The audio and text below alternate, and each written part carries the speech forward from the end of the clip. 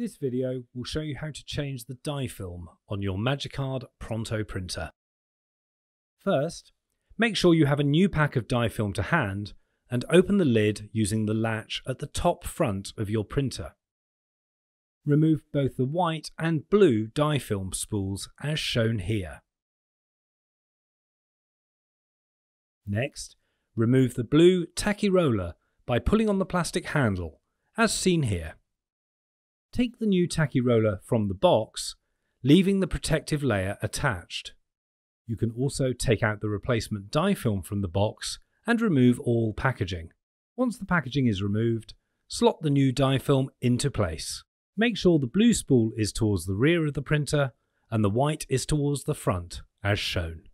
Next, unclick the old tacky roller from its blue plastic frame and remove the metal bar. Take the new roller, keeping the protective cover attached, and insert the metal bar. Then, slot the roller onto the blue plastic frame as shown.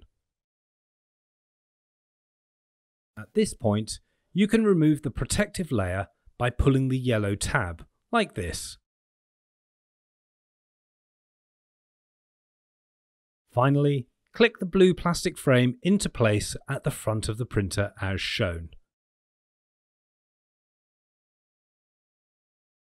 Your Magicard Pronto printer is now ready to use.